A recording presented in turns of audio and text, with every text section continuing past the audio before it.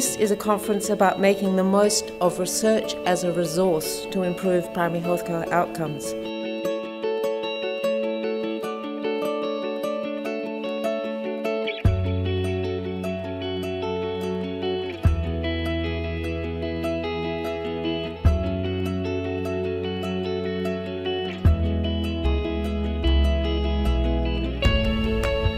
The 2014 conference theme of integrating knowledge exchange to improve primary healthcare outcomes reflects the need to make research and knowledge exchange a core part of primary healthcare.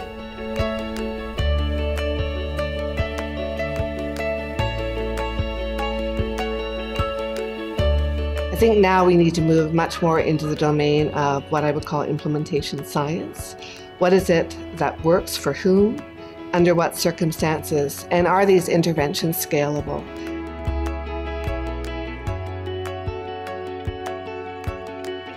So there needs to be some sort of coming together of research policy and practice to find new ways to utilise research to its best advantage to improve the quality of care and services that we want to provide in primary care to local people. There's a real danger, I think, as we start to think about health services in smaller segments through a more powerful microscope asking, does this work, does this work, does this work? That what will happen is we'll lose the critical element of primary health care, which is the weaving together of all the different bits of health care and support around the patient and the family and the community, which is where it has to be done if there's going to be any kind of sustained impact.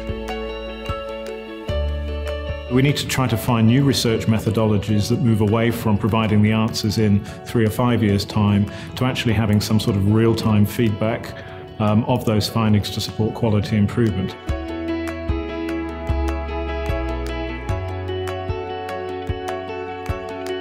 The problem is that we're stuck in a system which is obsessed with hospitals and with supporting hospitals and hospital care, and that doesn't allow primary health care really the full scope that it needs to be able to support people effectively through their lives as they look after the health and the health of their families and communities.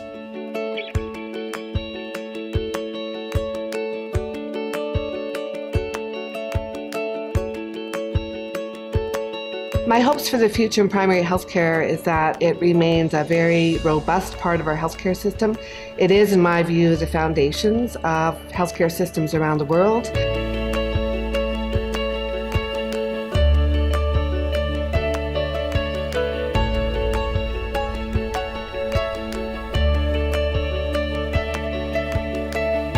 I think if we can have a focus on quality of life, then we've done a lot with primary healthcare.